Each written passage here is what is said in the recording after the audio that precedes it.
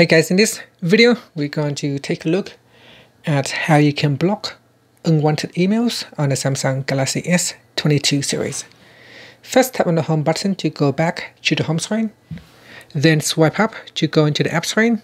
And in here, open up the Samsung email app.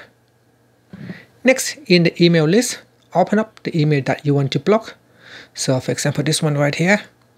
And then tap on the more button. Next, from the pop-up menu, tap on Mark as Spam, and that email will now be going to the block list. So all email coming from that same address from now on will go to the spam folder. And if you want to unblock it, you can go into Settings. In Settings, if you go down and look at the spam addresses, in here you can touch on that, touch and hold, and then tap on Remove, and that is how you can block. That is how you can unblock an email from the spam addresses. And that's it.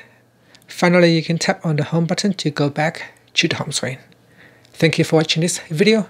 Please subscribe to my channel for more videos.